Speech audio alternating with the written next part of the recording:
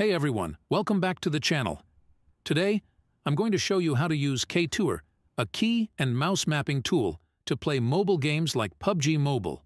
We'll dive into its recoil control feature. So, without further ado, let's jump into the game. I've set up some key mappings. The middle mouse button to aim, V for free look, left click to shoot, right click to scope in, and a few macro keys. I've also got a 4x scope M416 and a 6 scope AUG ready in my inventory. Let's check out the recoil on these guns.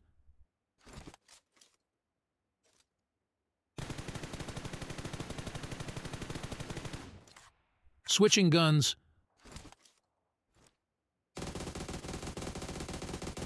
Wow, the recoil is intense.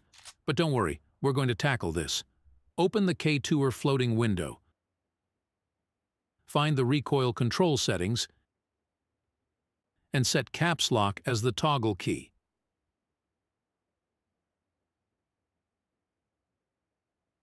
Adjust the strength to 3 and save.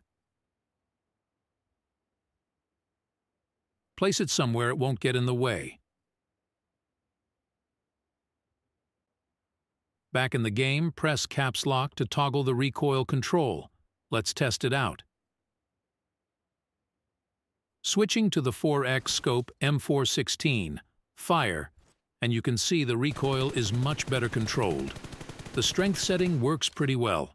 Turn off the recoil control and fire again. The recoil is back.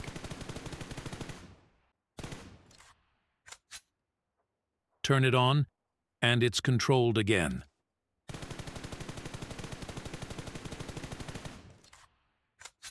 Now let's try the 6x scope AUG. Even with recoil control on, it's not quite enough.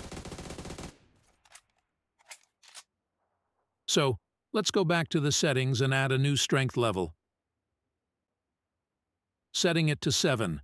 Let's test it again.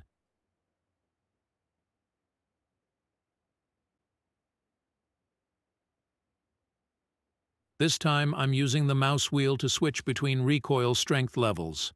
Select strength 7. Now the recoil is controlled. So for the 4x scope M416, I'll use strength 3.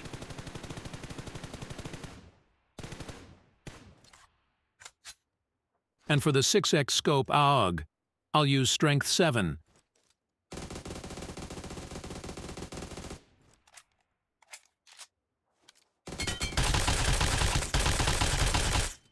By quickly switching recoil strength with the mouse wheel, you can adapt to more gun and scope combinations. That's it for K2er's recoil control tutorial. K2er has a lot more features to explore, so make sure to subscribe to our channel for more in-depth guides. Thanks for watching.